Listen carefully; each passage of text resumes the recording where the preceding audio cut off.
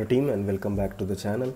So actually I'm having cough and cold, so please don't mind the nosy voices in between the videos.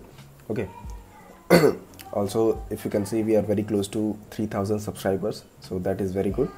Okay, now coming to today's topic. So today what we are going to do is we are going to work with Azure artifacts. Okay, so in this video I will explain you in deep way how you can push your artifacts and store your artifacts on Azure artifacts repository.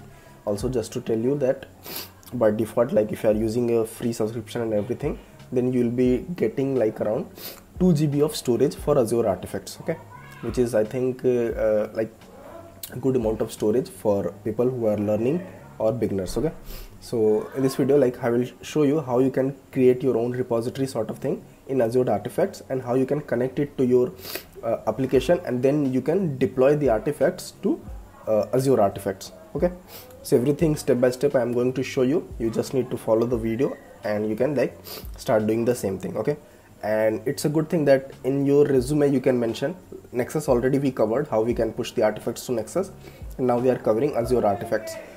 So two kinds of artifact management tools you are able to use, and you can mention them in your resume. That is going to have a good effect on your resume.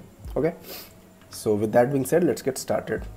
Okay, so what I have done as of now, you have already seen an agent I have added.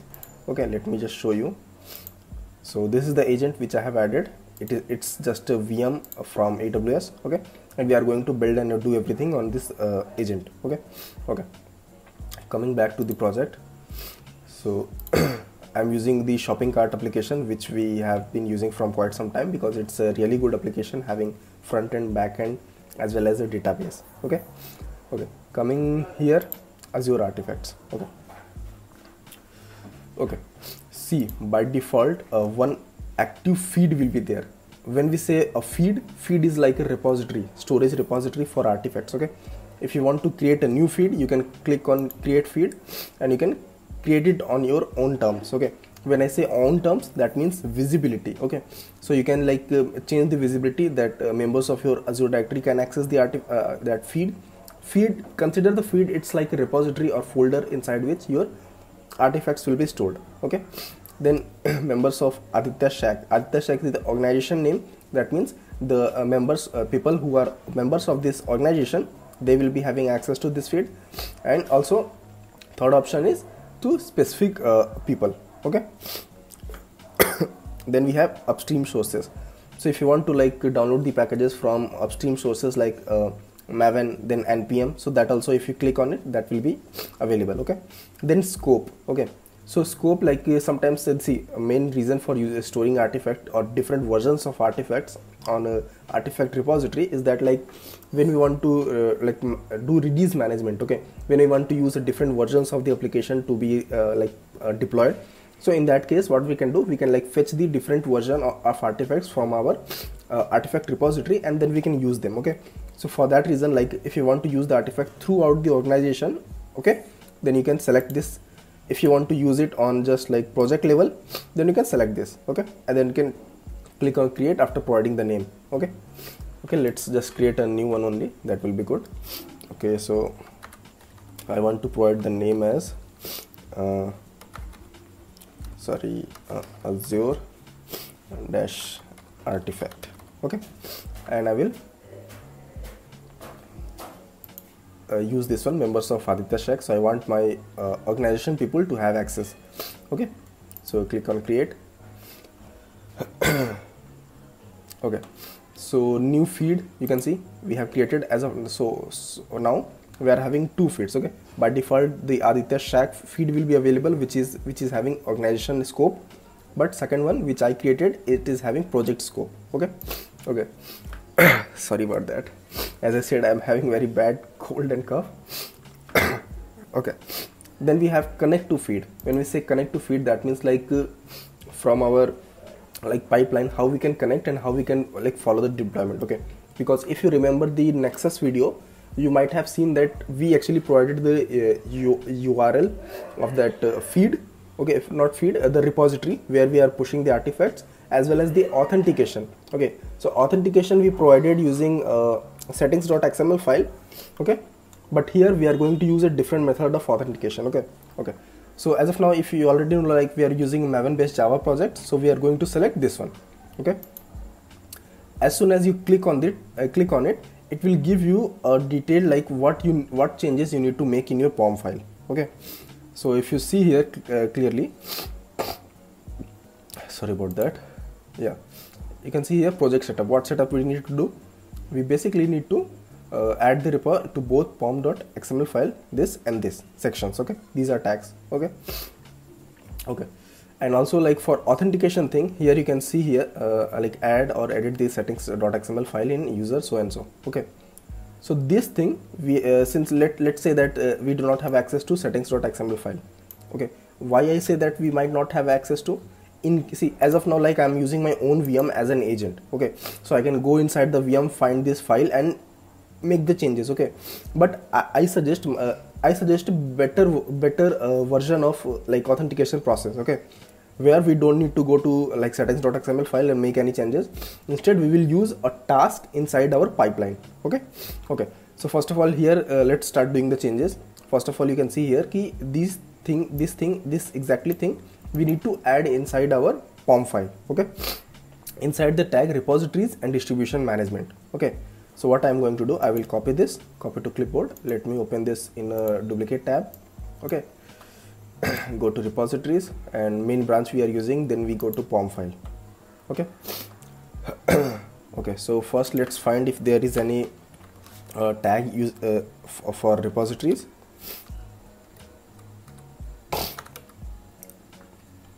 Okay, so I guess we are not having any this tag repository. Okay, let me just search fully.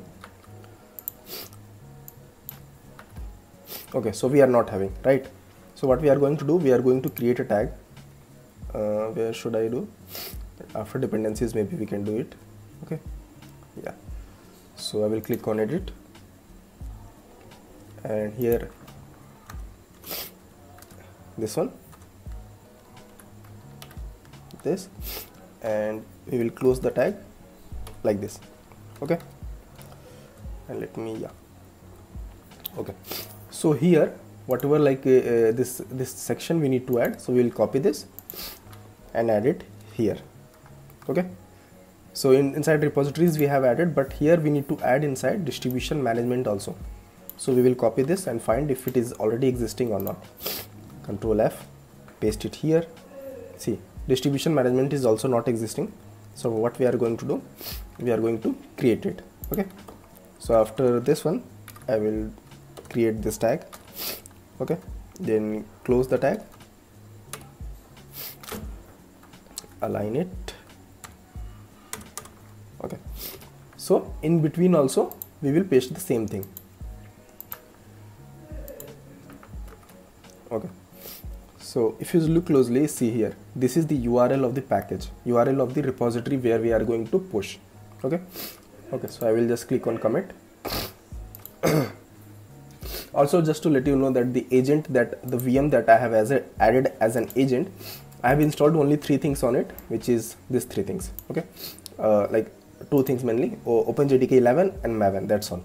Nothing else I have installed as of now, because like we are just going to push the artifacts. Okay, so these changes, the changes suggested here, we have added. And also, like, see, this one I did not add, as I suggested key we are going to use a better and more secured version. The reason I also the reason also I explained, because sometimes it is possible if you are working in corporate level, we might not have access to the VM or the agent on which our pipeline is running. Okay, so what we are going to do now, we will click on pipeline. So this was our previous pipeline. Okay, maybe what should I do, I will create a new pipeline. Okay, classic editor.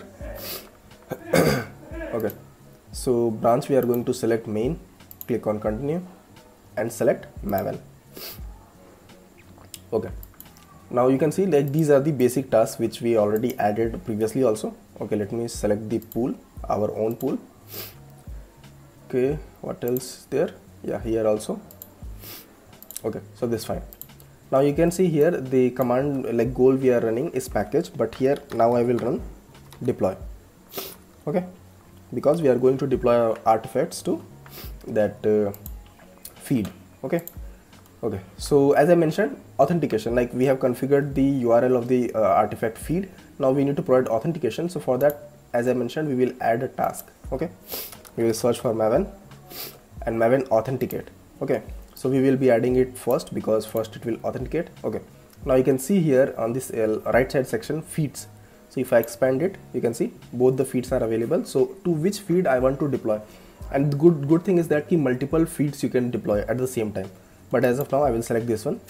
Okay, now it is asking for the credential for repositories outside this organization. Okay, so as of now nothing is added. So what I'm going to do, click on manage, and we are going to create a service connection. Okay, so let me just see if artifact sort of thing is there or not. Okay, it's not there. Okay, which option? Okay, Maven, maybe we can use this one. Okay, now, okay, authentication token. Okay, so these three things we need to provide. Okay, so first of all, repository URL. So repository URL, if you see here, this is the URL.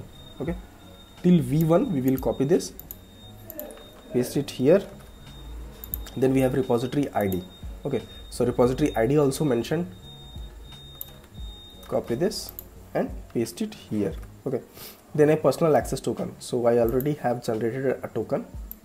Don't try to use the token because I will be revoking it after making the video. Okay, so don't try. Okay, then here we will just provide the name as Maven auth. Okay, and I want to grant permission to all pipelines. See, the reason that I force or like encourage to learn cloud DevOps, and in field of cloud DevOps I suggest go for Azure, because you see like everything is available. It feels like we are just doing drag drop. Okay, that much easier it is. Okay, so we will save this, and you can see service connection created. Now if I refresh this, we should be able to see our connection. Yeah, okay, now it's good. Now everything is fine. And jar, okay, yeah, so jar file, I think it should be getting deployed to our artifact. So let's see. I will just save and queue and trigger the pipeline. Error may come, but I'm not sure. So let's see. If error comes, we'll try to fix it. Okay, and I think error should come, then only we will learn. Most of my DevOps actually I learned through troubleshooting, because in my first project I was doing lots of troubleshooting on different things. And okay, so Maven on the authenticate is good. Now it is running Maven deploy. Okay,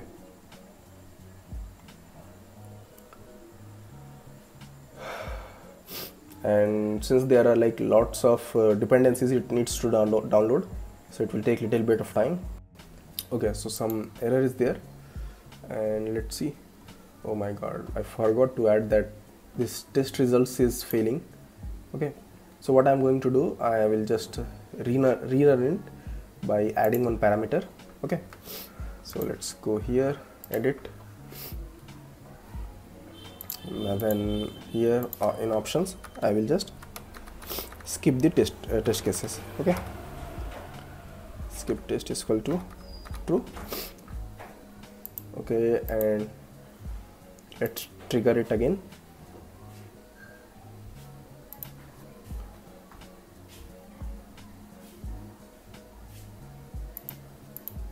Okay, so it will take a little bit of time, so I will just skip the video. Okay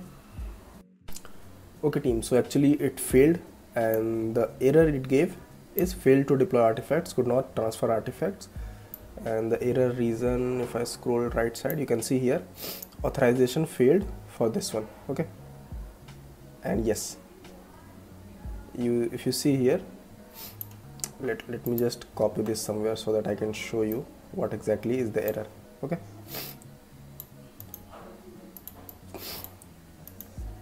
see, even understanding the error is really important. Okay, so if you see here, authorization failed for this one, for 403, which is unauthorized. Which user? This user lacks permission to complete this action, right? Okay, so as I mentioned that I was not sure कि collaborator role would be enough. So what I'm going to do, okay, one second, let me just copy this first. not able to copy. Then let me project one. Okay, let me delete and let me re-add with the contributor access. Okay, add users. Okay, so here see the specific group that we need to add is having a specific format. Okay, format is, first we'll write the project name, project -1, right? Then this one, see, project build space service, then a circle brackets, name of the organization. Okay, select it, select the contributor access, save it. Okay, okay, so we have where it is, yeah, so we have given contributor access now, right? So we will try to rerun our failed build.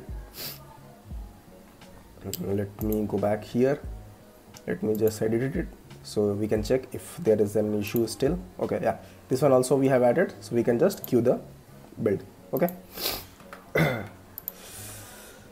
I'm really having bad headache here.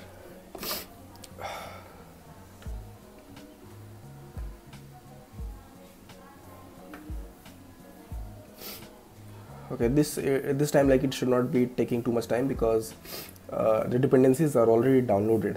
Okay, yeah, you can see it is running quite some fast. Build success, this is interesting to see.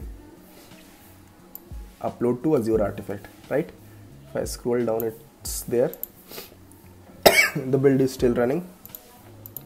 Okay, maybe it's just finalizing things. Okay, yeah, if I go back here, you can see if I scroll down, it was able to upload to Azure artifact. Okay, if I go back here, feed settings, refresh, maybe we should be able to see our artifacts. Great, you can see all these artifacts have been published or pushed from our build. Okay, okay, great. So see, this main point I was trying to show how we can push the artifacts to this Azure artifacts. Okay,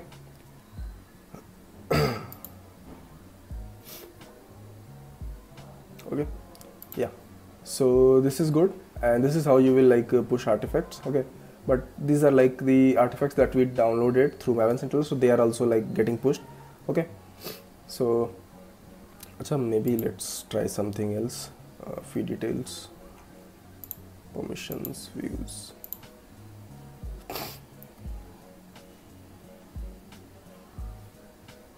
Okay, upstream sources are already added, that's why it just pushed the artifacts, these artifacts also. Okay, no issues, but like I hope you got the point how you can connect the Azure artifacts. You can create a feed, how you can connect to your pipeline, and how you can deploy from your pipeline to artifacts.